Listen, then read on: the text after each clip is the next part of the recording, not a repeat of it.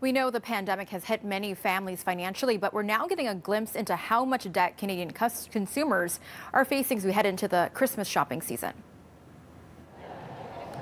According to Statistics Canada, Canadians now owe $1.71 to every dollar of disposable income they have. Disposable income rose by 8%. However, the numbers show it's still below what we saw this time last year. The agency says lower income households also showed a higher rate of debt this year.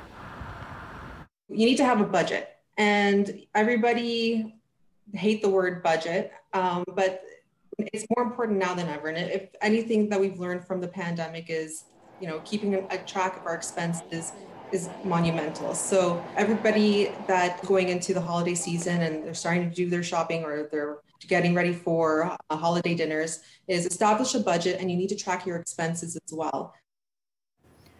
Credit Canada says since the pandemic, Canadians have been holding on to their money, avoiding paying off debt out of fear and uncertainty over what may lie ahead in the next few months.